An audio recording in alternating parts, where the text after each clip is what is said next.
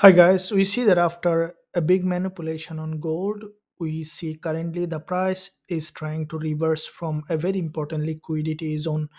So we had a couple of trades early today. Let's look at the next trade where we can find on gold. First of all, I will be looking at higher time frame, looking at the daily chart to see overall picture. Now, looking at the daily chart, we can see that gold today after massive movement to the upside, the price has come down just exactly to the daily support, and there was no wick with the market open. We saw that it has created a wick and then there is a bounce. Now as the price has bounced from this level, we could see that gold might remain bullish for the day, as this is a very strongly bull market. And with that bounce, what I think that gold might try to break this today's high before dropping down again, or we could see the price is moving up as previous day. There is a big middleman here, which in fact a strong bullish candle, and we might see that gold is trying to go ahead and filling that long wick from the daily perspective.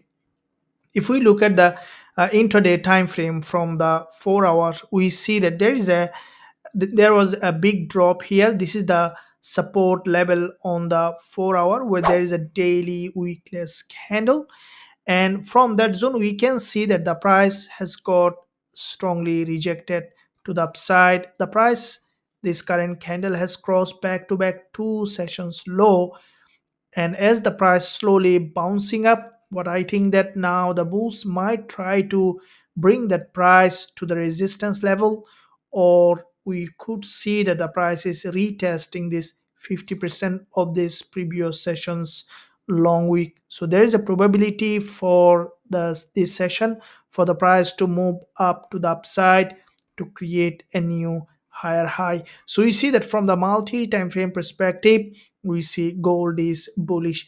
There was a monthly close early today, and we saw that with this monthly close, the price has initially bounced to the upside, tested the support, again had a bounce. So as the price is still maintaining a bullish market structure, we can expect gold to go ahead and to create a new higher high. So for the entry perspective, we will be looking at very lower time frame, looking at the 15-minute chart. Here is we can see that gold had a big drop, and along this zone we saw with this impulse here, the price was manipulating multiple times along the way, and there was a drop to this support level. Currently the price in this zone is consolidating. As we see that there is a rejection, the price is consolidating in that area. What I think that the price will try to break the high, as there was a huge liquidity in that area, and we can expect gold to go ahead and fill that imbalance to bounce to the upside. So looking at the 5-minute chart to see how the price is evolving, this is the resistance level, and we see that the price is whenever going here getting rejected with liquidity grab, and at the same time we see the price had a rejection from the support as well. What I think that with the upcoming session, we could see that gold might break this resistance, going back up to this daily resistance level.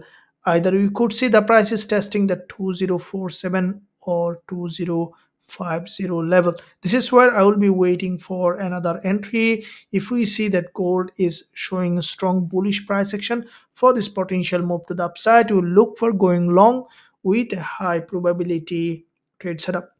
If you enjoyed this analysis, leave a like and also subscribe to the channel if you haven't done yet. Thank you, and I'll see you soon in my next analysis.